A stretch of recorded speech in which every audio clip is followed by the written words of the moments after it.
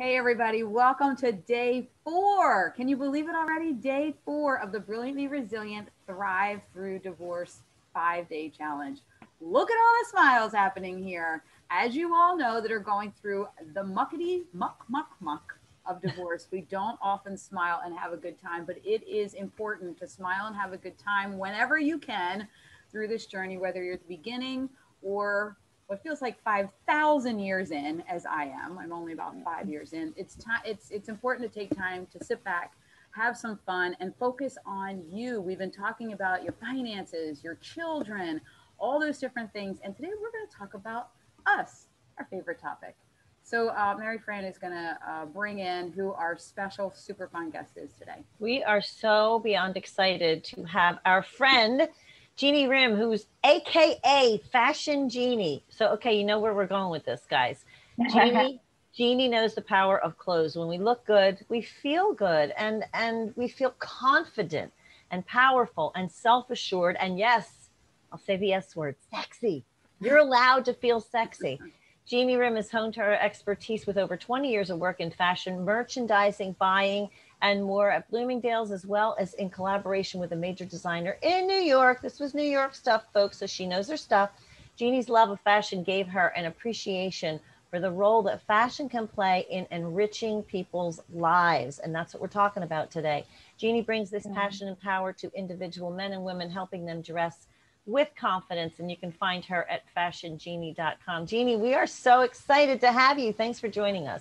Hello, thank you for having me. I'm so excited to be here. This is such an awesome event that I'm thrilled that you reached out. Thank you. Awesome. Well, we're delighted to have you. And I think, Kristen, you can probably talk to your own personal experience with this and how important it is to take a minute and focus on yourself and the way you look. I'm telling you, we were talking about this a little bit before we came on to the segment, and I did not realize how much you can feel better, different, and productive when you really start to tweak. I'm not saying completely change and go crazy over your wardrobe and all, but just tweak a little bit. And I was laughing with the girls before we came on, saying it was actually a guy friend of mine that said, "Kristen, get out of the sweats.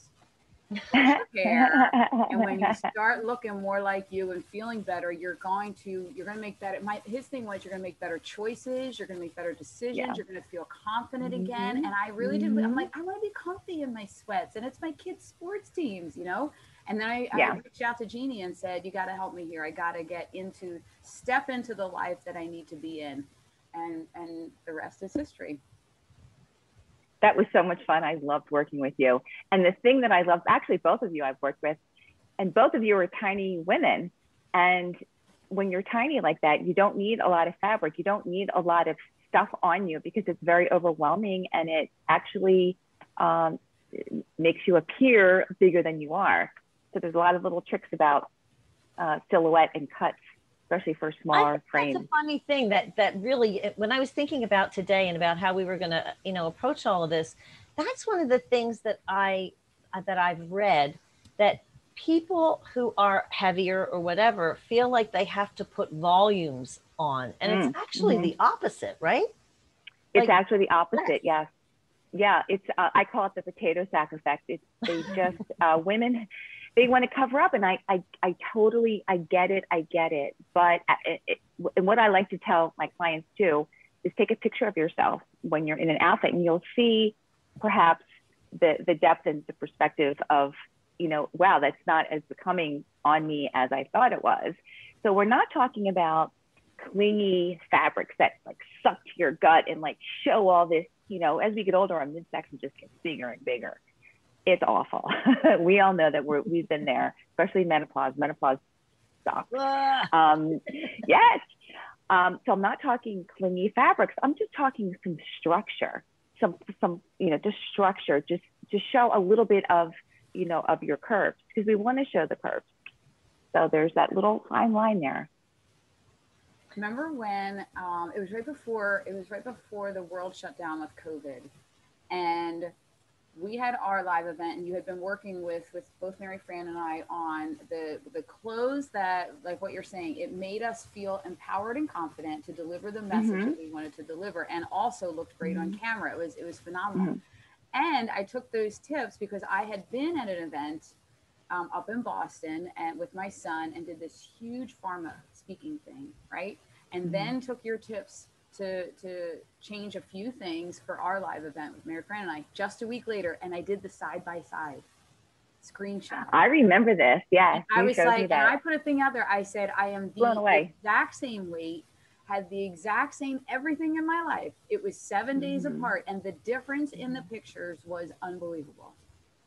It is, and I think I want to tell all your ladies out there that I'm not talking about spending a lot of money at all. I'm talking about being smart about what you're buying. Number one, buy classic, timeless items. If you just have one or two or three little pieces in your wardrobe, that's going to make a huge difference. And the other thing I'd like to say is don't buy crappy material. Honestly, it never looks good on. The cuts, I don't know what it is. The fabrics are important. So make sure it's a really nice fabric. And you don't need to spend a lot of money on it. I'm not talking designer stuff. I mean, you can go Macy's, you can go to Kohl's, you can go to Target. I mean, they all have really nice pieces that you can get to introduce to your wardrobe to start, having these essentials that are really important to whatever. I don't know what your ladies do for a living, but, of course, dress code is important according to industry. You have to keep that in mind. But if you just have the basics, then, a few of them that fit well, you're good. So let's hit on that for a minute. It's almost, I don't want to say it's irrelevant what they do for a living, but for people that we're talking to today who are going through divorce, they're in a different state of mind. They're not in that happy, hey, let me see which blazer looks great on me state of mind. So how do they get started to, like what Kristen said, to get out of the sweats? Where do you even begin to just take that first baby step and then move on from there? Well, let me just say that I understand divorce. My parents were divorced when I was younger, and I saw my mom crying. I saw her going through all the phases of divorce, and it's heartbreaking, and it's very difficult. But once you get through all of the phases of the mourning and the grieving, and you come out of it, and I think they're here with you for a reason because they're ready to move on, right? I think that's, one of the reasons why they're all with you, and that's really, really important. What I would say is know your industry, number one. If they're working, if they're stay-at-home mom, then that's probably a little bit easier. If you are working, understand your industry. The only industries that you really need a suit, it's very conservative, financing, maybe accounting, perhaps. Legal industry, the legal industry, probably, yeah. Right. And and then everything else is a little more casual. So know that you need just pick up your bootstraps, put a smile on your face. I know it's hard sometimes. Put a little bit of makeup on, do your hair. I'm not talking like crazy, not blowing it out and all this other stuff. I'm not talking a lot of makeup, just mascara, a little liner, and a little lip. And honestly, those little things will make you feel good. Then when you're ready and you feel like going shopping, because you're not going to do it until you want to, until you feel like it. But when you're ready, take a look at your wardrobe, see what you already have, right? See what you own, because you don't want to duplicate what you own because you're wasting money. Know what you own, know what your dress code is for work, and then just grab a blazer, grab a soft straight top, grab a pair of crop pants or a pair of khakis or whatever you're allowed to wear. Just grab one or two basic pieces. Then the key to that is once you have that, do the accessories. That is going to make the outfit look a little bit different. Perhaps it's a different pair of shoes, a different handbag, different earrings, ring, something like that. But so when you're ready to go out into the world and when you feel good again, just go out and treat yourself, but be smart about what you're buying. Again, you don't want to waste money. And try the clothes on when you're there in the fitting room. Try the clothes on, please. When we can finally do that again, because Please. that is I know. huge. I mean, I that is know. so huge. That idea of just it really is all about the fit. I mean, It is. and I It think is. any woman who's ever put on a pair of jeans knows that, because you can put on jeans from 3 different manufacturers and look completely different in each pair. Completely different. And it's very frustrating. It's very frustrating. And I'm not playing men designers. I'm not, but I'm just saying, like, these men guys, like, come on, people. The little trick to that is, if you want to, if you can't hit a store and you want to buy something online, buy 2 different sizes. I always say that, because just if your budget allows it, buy 2 sizes. You'll get both, try them on, hopefully one works, and then return the other one. That'll just save you a little bit of time. But wait, I was going to make another point about the whole outfit. Don't get frustrated with your body. And you guys know I say this all the time. This is my mantra. It's not your body that's the problem.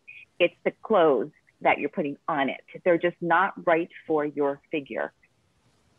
Well, so important. Yes. And I can completely 100% attest to that, because we were in the fitting room, which I did not do before I met you, Jeannie. I would never try stuff. I'm like, I don't have time. I'll do it at home, then I'll return stuff later. And then I was like, ready to jump off the bridge, because I'm like, why did I do that? But when we were in that fitting room, that's what we did. We had, I mean, I had stuff that was minuscule size, and then we had some stuff that was several sizes, and I couldn't believe that and you said to me, it's not your body, it's the clothes. And when I tried all that stuff, I thought, oh, and yeah, some of it looked ridiculous, but it was just the way that the fit was, and it was the same brand. And then when we found, I got to tell you though, when we found like the pair of jeans, and I'll say this with all kinds of confidence now, and not as a victim at all, but I was with somebody that for 19 years said, there's not a pair of jeans in the world that looks good on you. Oh, and now I wear jeans all I just the time. got chills. I got I got good ones, 1 or 2 pairs is all. And I've had the one pair since you and I met years ago, that they still, I take care of them, and I follow all the washing ingredients, steps, washing steps. I'm like, ingredients. But and the other, yes, good. I'm so glad you feel that way. I have clients who are size 2, and I have clients who are size 22. I have a client, she's 4'11", and I have one who's 6'1". She was a softball player. And I don't care what size you are, there is something for everyone that is going to make you feel beautiful. Again, and I know divorce sucks, and it depletes you, and it sucks the soul right out of your body. And when you're ready, I want you to really jump on board and be like, you know what, screw this, I'm done. Like, I want to feel good again. I want to get out there for you, not for anyone else, for yourself. So you feel confident and beautiful. And like I say, what their friend says, but I say appropriately sexy, because, we have to be careful. Oh, you don't want to be, in a little, you don't want to be hoochie. You need to be careful. But I think at that stage, that's the last thing women feel. The last thing they feel is sexy. I mean, somebody is rejecting them. So awful. It's so important that they allow themselves to feel that. But the thing that really I want people to really get is it's not your, like you said, it's not your body, it's the clothes. Kristen, those 2 pictures that you were talking about, and you're a small, slim woman. You had 2 different blazers on. The one basically looked like a tent on you because it just didn't fit you right. So I guess what the point that I would like to reiterate for people is, go out there, try things in that range of sizes. Don't be married to a size. Don't have a meltdown if you go up a size in something and it fits you better. Because the way, manufacturers make things, it's all different. But be willing to try that stuff and maybe try stuff. This is the thing that I loved about when you and I chatted, and when you gave me some advice. Maybe try things that you don't think are you. Like you said to me, go buy graphic tees, and I was like, I'm too old for that. I'm too, I have a closet full of them now because they're so cute. Yay. But it's Yeah. something simple that I wouldn't have thought of that modernized things a little bit. And they're t-shirts. For heaven's sakes, I got them at Ross. They're like $8 a piece. Absolutely. Yeah. It's amazing. And you also told me one other thing that I want to tell people that was life-changing for the way I dress. You told me to tuck in my shirt. That's Yeah. right. It changed The both front our tuck, lives. yeah. It was huge. Yes. Yeah. The front tuck. Yeah. Because you're tiny. Both of you are tiny. And, you know, again, it's that whole, that longer t-shirt, the longer top, and that's that whole swallowing up your body. And the thing that's great is that whole front tuck method works for any size, any size. And I challenge any of your women to tell me it's not going to work. I mean, I will prove them wrong. Yeah. I had the same clothes in my closet. I think I might have gone and bought a blazer, but I had the same clothes in my closet when we did our live event, and I tucked in my shirt, and I had like a plain white tee on with a and I was like I own these clothes and they never looked like this on me before. Yeah. Yeah. Yeah. So what? So give us a couple of maybe I know I'm putting you on the spot here, but maybe 2 or 3 tips that people can, when they're going out to look for those things and they just don't feel happy about the way they look. What are like 2 or 3 things that everybody should look for in clothes? In is specifically like an item or just? I mean, whether it's an item or whether it's the way something fits or color or whatever. Like what are you trying? What are we supposed to be achieving with our clothing? One of the most important things that I can tell all of you is when you're out shopping, one, bring a friend and don't rush it. Take a day, take a half a day, take a couple of hours. Don't do it on lunch. Don't do it in the evening between, you know, baseball games or basketball games, whatever it is. Take the time for yourself, bring a friend. If you can't bring a friend, make sure you have your phone. The most important thing is when you put something on and you go, yeah, it's good. Yeah, all right. Well, you know, I need it. I'm just going to get it. Wrong. I want you to put something on and be like, damn, like this looks so good. And it makes me feel so good. That's when I want you to buy it. And I also would hope, and again, this is all within a budget, that you get the whole outfit. Don't go home and say, I think I have, you know, XYZ that's going to go with this. Because you know what? You probably don't. And if you do, it might be too old and it's just not going to work. So I would recommend take a little more time and pull together a whole outfit, unless you know for sure that blazer or that top or those shoes or whatever is going to work. And that's going to save you time and frustration. Now, when you get into the fitting room and you have an outfit on, and I said this earlier, take your phone, take a photo of yourself, you know, in the mirror, and then look at it, because it looks different when you look in the mirror, and then when you look on the phone, it just looks different. And if you love the way it looks, go for it and buy it. If you're hemmed and hawing, you don't like it. It's like meeting a guy, right? Or, you know, whatever it is. If you meet someone, you're like, yeah, well, you know, I'm kind of bored and I think I need just, you know, whatever, dinner date. Don't waste your time. Don't waste your time. Right? I love that. And, you know, I want to get back to the closet. Everyone's closets. Like, what are we getting rid of? Because you know what? I feel like this is also an opportunity. Your life is changing. You're getting, I hate to say getting rid of some things, but you are shedding some things for better or for worse or whatever.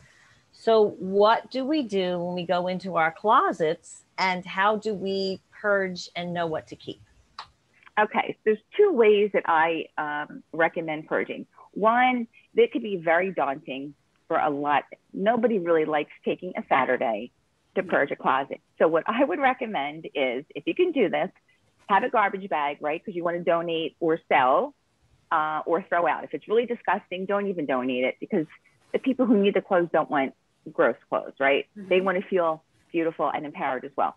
So you get up in the morning and you're getting dressed and you're like, oh my God, I never wear it. Guess what? Take it off, put it in the bag. If you have, and I know we all have it, all the way in the back in the corner, you have like those clothes that, if I lose 5 more pounds, it's going to fit me, but they're also 10 years old. Mary Fran, are you laughing because you have that? I literally just threw out 3 pairs of pants that I was Thank you. I just need to lose 3 pounds and I'll fit into these again. I'm like, I don't even like them that much. Well, you know what? Number one, I don't like them that much. Well, and it's also going to be more frustrating for you because if you don't lose those 3 pounds, you're going to keep kicking yourself. Every time I went into that closet and I was like, I'm better than this. I deserve better than this. Yes. Better than pants.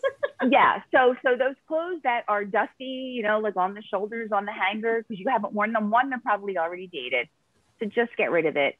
And it's very cleansing. Like, I always talk about clothing and your soul, and, that's really what it's all about. And when you have a closet that's just like exhausting to look at, you go in and you pick something out and just leave, and you don't even care what you look like because you're exhausted looking at it. Mm-hmm. Right.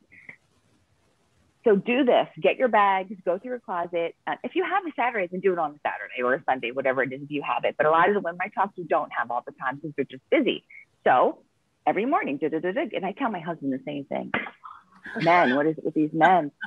And just start throwing, these shoes. These shoes are ugly. The shoes, oh my God, shoes. Shoes can kill an outfit.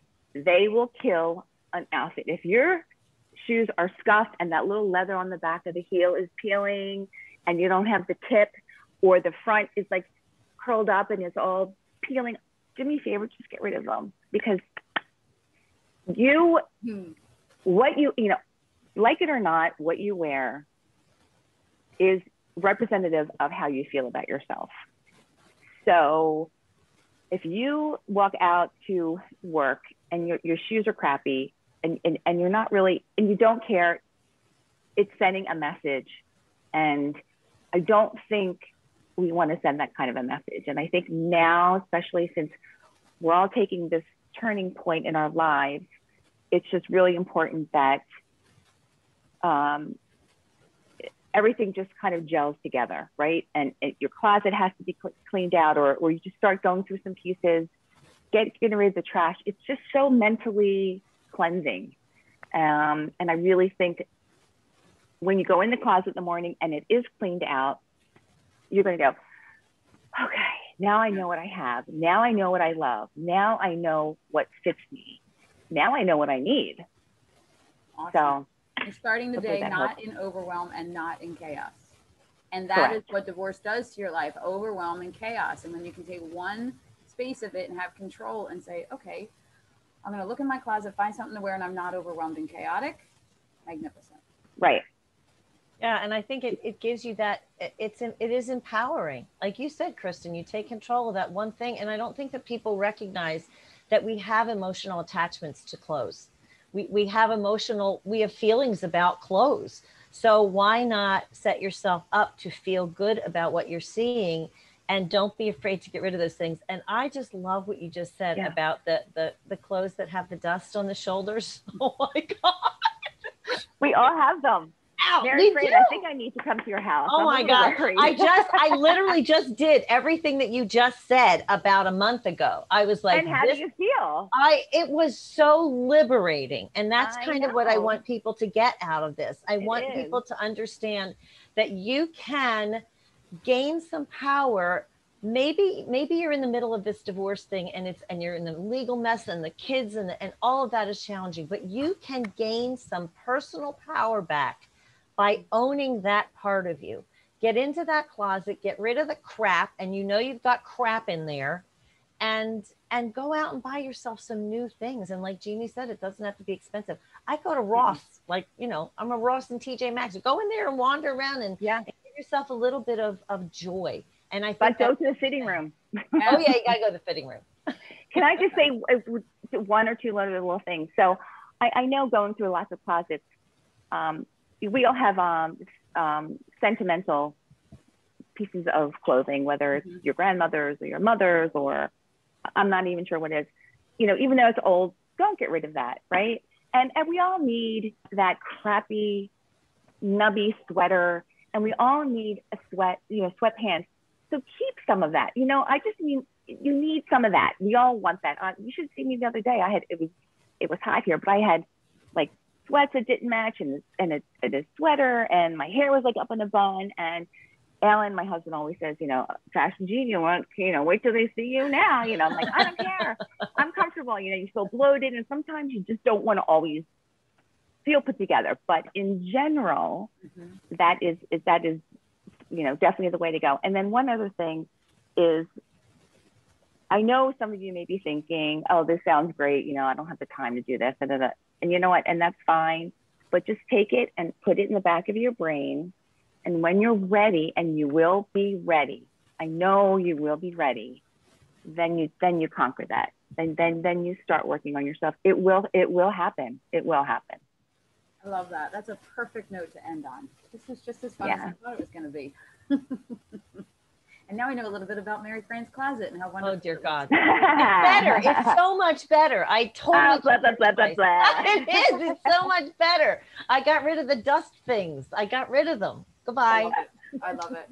Jeanne, thanks so much for joining us and putting a smile on our faces for the entire time that we were sitting here in the Zoom room. And I know that those that are listening and struggling and trying to move from broken to brilliant, this is a huge step that they're going to take to move out of feeling broken. So thanks so much for joining us again. Thank you all that are tuning into this challenge. And tomorrow we wrap it up. I can't believe it's day 5. And Jeanne said several times today, you might not feel like putting yourself together with clothes and all, but you are going to. And tomorrow we're going to wrap it up with how I went from broken to brilliant. My number one tool tactic, which was the miracle morning. So I'm going to share with you how I did that. And that was how, if you watch my trajectory from 4.5 years ago, that was the tipping point for me. And then the clothes, and then getting ahead of my finances, all the stuff we talked about this week.